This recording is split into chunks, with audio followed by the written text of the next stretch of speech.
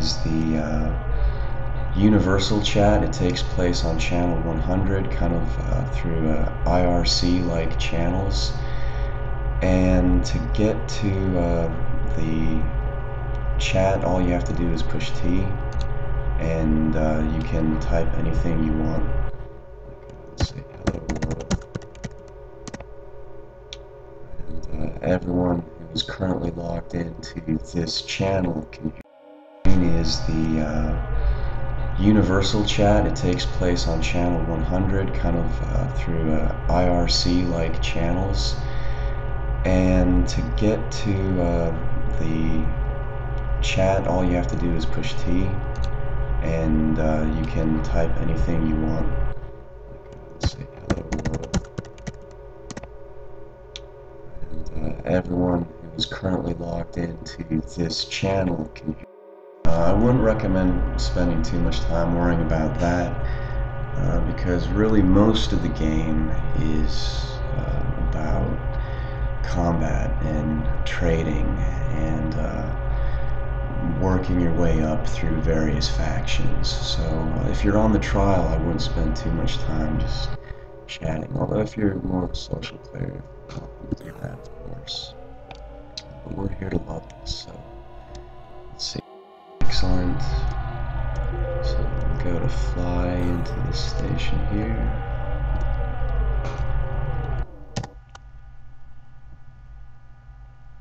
Continue. Complete this mission. Now, most of Vendetta Online includes combat, and a majority of it takes place versus this rogue entity called the Hive. They're a mining robot. Working for humanity, but they kind of went out of control and turned against their creators and started going rogue. And when you're starting out, this is probably where most of your enemies are going to be, is in this Hive. And you want to level up by taking missions which send you out to combat the Hive. That's probably the quickest way to get levels, and in order to get into PvP, you really should be at level 4, but we're going to start out with some simple combat versus the Hive. Now, you can take, let's see, actually we have to take our basic flight status test first, so this will give us a little example of what it's like to fight the AI in Vendetta. So this is the basic status test, and you must pass this mission before you can get to any of the other missions, so we'll have to get through this one. So it's asking us to plot a nav route to E1, so we'll go to E1, fly out 3,000 meters, and this becomes more natural as time goes on. You'll learn what all the various buttons do, but don't worry about it too much at this point. What know is that N gets you to this screen here where you can plot a nav route, and M takes you right to your mission updates. So we'll get to 3,000 meters here. Fly away. Check out these cool neon signs. This is actually written in a language developed entirely for Vendetta Online called Galactic Trade Standard, and some players actually can translate. Read it. It always reminds me of I don't know, Blade Runner or Cowboy Bebop. Those types of missions, those types of cartoons. Okay.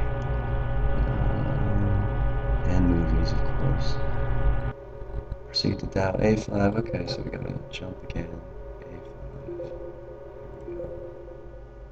I'm sorry if my voice is a little low, a little gravelly. I'm actually getting over a bit of a cold right now. Normally, I'm a pretty mellow player, pretty casual, so I tend to sound this way.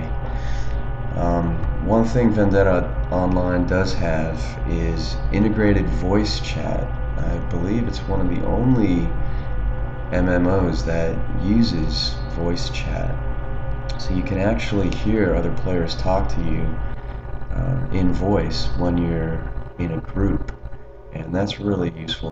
You don't need to use any third-party clients like Skype or anything like that. You can just chat to other players using voice right through the game client, which is pretty cool. Alright, so we want to kill this guy.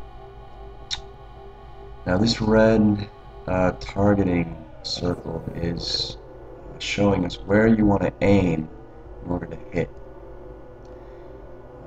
If you aim at it yellow there, and when it does, that means you're going to have a successful shot. So we'll try to follow that and then just fire as soon as it turns yellow.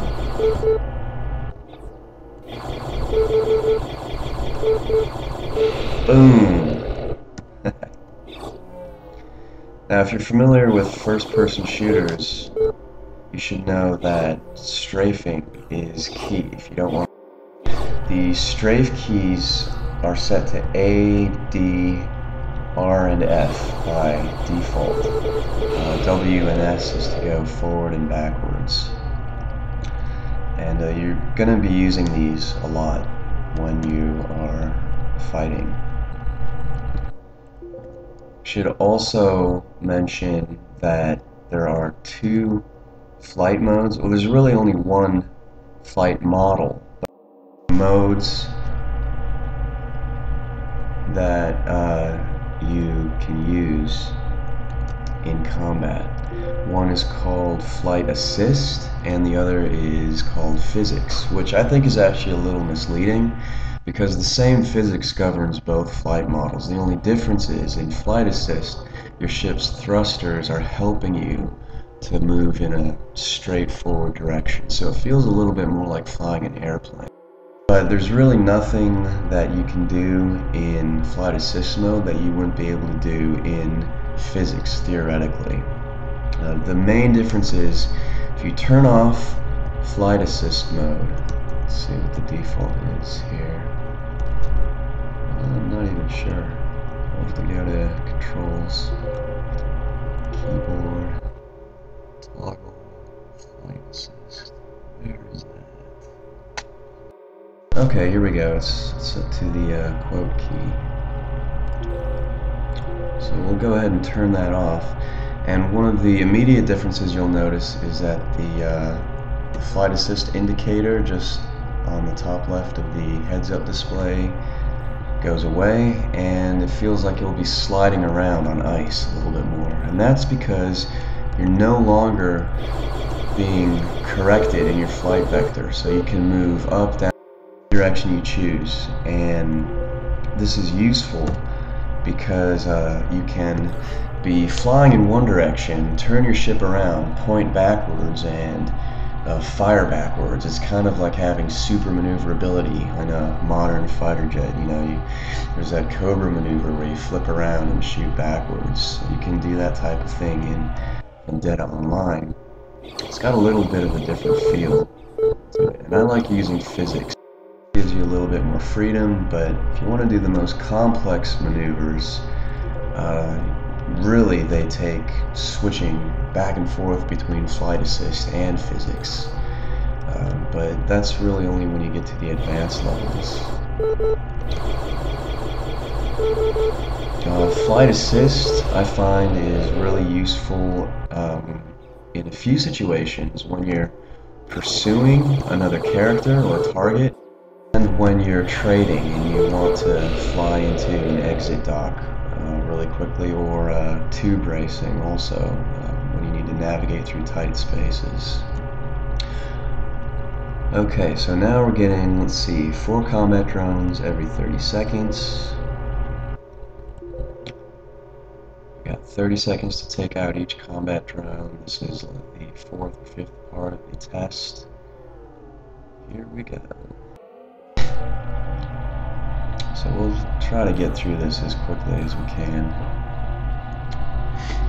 These ships are equipped with training blasters, so they actually can't hurt you.